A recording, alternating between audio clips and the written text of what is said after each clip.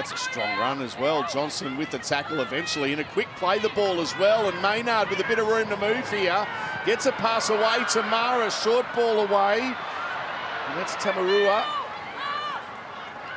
Good play here. Good start from the Māori team. Kick into the in-goal area. Hits the upright. Air swing try. Coming through is Raecene McGregor to open the scoring.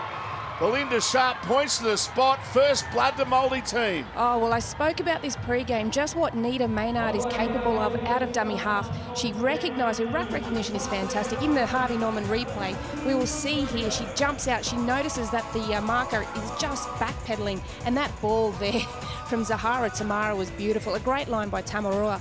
And then again here, this kick, deliberate kick, aiming for the post, just ricochets off towards the inside, and a great chase by her halves partner, McGregor. Now McGregor puts up a kick. They're coming out after it.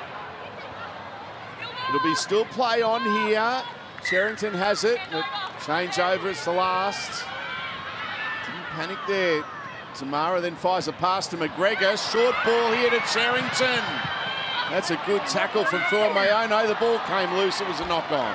Zahara Tamara didn't panic. She linked up with her halves partner and then created that gap for Cherrington to just push, just absolutely poured through that gap. And she is such a strong running back rower. Well, Nicholson goes to Vete Welsh. Now McGregor to McGregor again. Out wide they go. And is that another McGregor? I think it might be. Paige McGregor. 3 McGregors and a try. Paige McGregor scores the 4th try of the afternoon or the evening for the Maori side. Good defence from Stanley. Now McGregor for the line. Didn't she get it down? I think she did. Raecene McGregor. And Belinda Sharp points to the spot.